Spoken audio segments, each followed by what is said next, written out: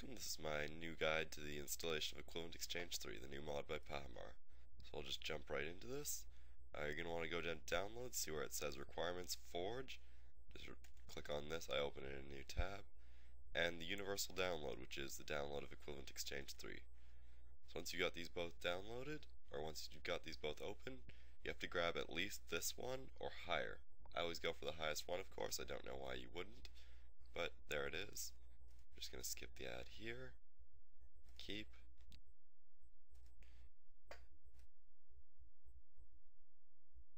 and then I'll keep that. Okay, now if you're in Chrome you'll be able to just go show in folder.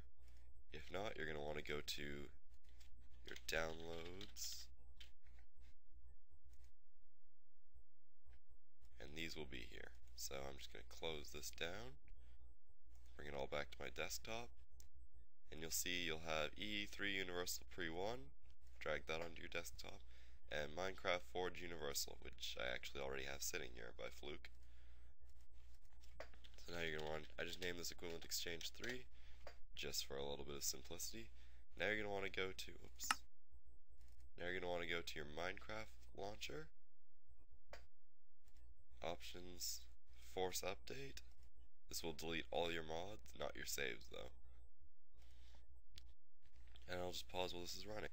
Alright, now you have something that looks like this. Make sure it says 1.4.2. I have no idea why it wouldn't, but if it doesn't, then this won't work.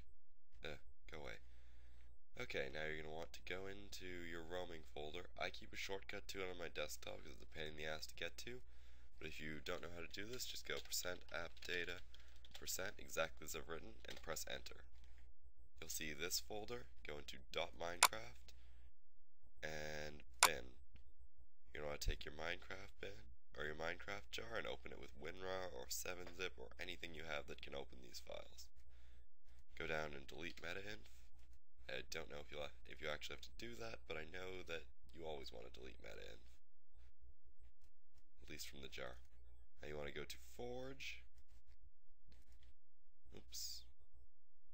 There it is. You want to go to Forge, grab everything, drop it straight into the Minecraft jar.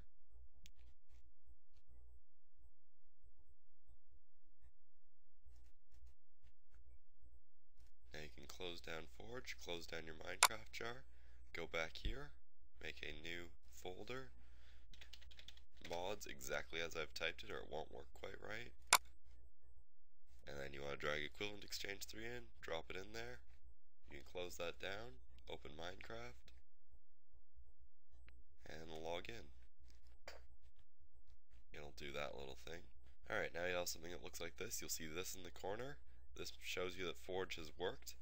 As for showing you that Equivalent Exchange has worked, I'm going to make a new world on Creative. That'll take a second to make.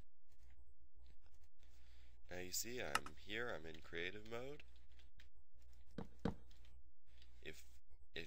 If you look here, you've got all your normal tabs, but if you scroll over here, you'll have the Equivalent Exchange 3 tab, which will have these things. So thanks for watching, that's all there is to Equivalent Exchange. Go out there and cause some trouble.